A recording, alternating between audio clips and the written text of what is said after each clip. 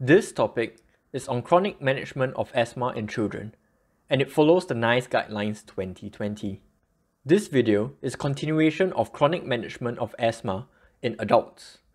Please watch that video to find out more about drug classes used in asthma. Diagnosis and management of asthma in children should be split according to the age group, under 5 years old and between 5 and 16 years old. Diagnosing asthma under 5 years old can be quite tricky, as pediatric patients in that age group might not be able to follow instructions of objective tests like spirometry to adequately show true results. So diagnosis of asthma under 5 years old is mainly a clinical judgment. When a patient is between 5 to 16 years old, take a thorough history and examination. NICE Guidelines recommends 2 objective tests to diagnose asthma in this age group: spirometry and bronchodilator reversibility test. If a child is unable to perform these objective tests after the age of 5, continue treating based on clinical judgment and try doing this test again every 6 to 12 months until satisfactory results are obtained. Consider referring to the specialist if the child is unable to perform these tests repeatedly and are not responding to the treatment. Similar to adults, management of asthma in children can be categorized into lifestyle and pharmacological treatments. Aim to identify and avoid triggers.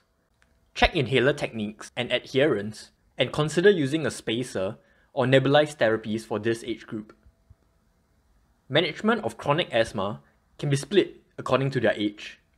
For patients under 5 years old, the first step would be the commencement of a SABA. Consider an 8-week trial of pediatric moderate dose of inhaled corticosteroids for children under the age of 5 who have asthma-related symptoms for more than 3 times a week or waking up at night, or the failure of step 1. After 8 weeks, stop ICS treatment and monitor the child's symptoms.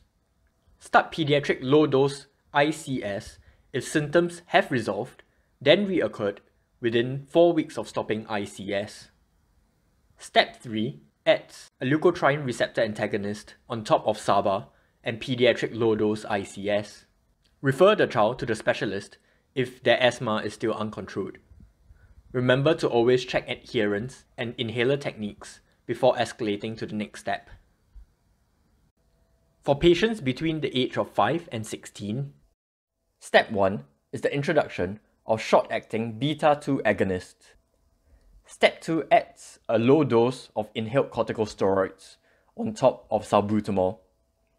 According to NICE Guidelines, start straight at Step 2 if the patient has asthma symptoms 3 times a week or more, or are woken up at night by asthma symptoms once weekly or more. Step 3 involves adding a leukotriene receptor antagonist, such as montelukast. If the patient's asthma symptoms are still not well controlled, the next step would be adding a long-acting beta-2 agonist, such as salmeterol. You can continue or discontinue LTRAs depending on its effectiveness. Step 5 would be swapping out the low-dose inhaled corticosteroids and the long-acting beta-2 agonist for the MART regime. The MART regime stands for Maintenance and Reliever Therapy, and the patient will use it as a prevention therapy and during acute attacks as well. The regime in Step 5 contains a low-dose inhaled corticosteroid and a fast-acting, long-acting beta-2 agonist, such as formoterol. Step 6 would be to increase the MART regime's inhaled corticosteroids dose to a moderate dose, or you can replace the MART regime into individual inhalers of moderate ICS and LABA.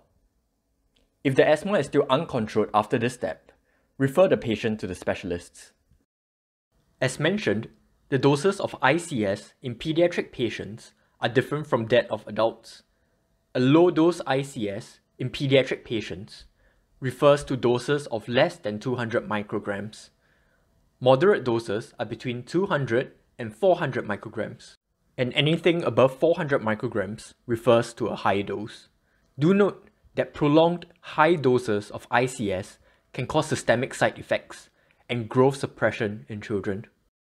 With regards to monitoring and review, consider reducing maintenance therapy when asthma is well controlled for more than 3 months.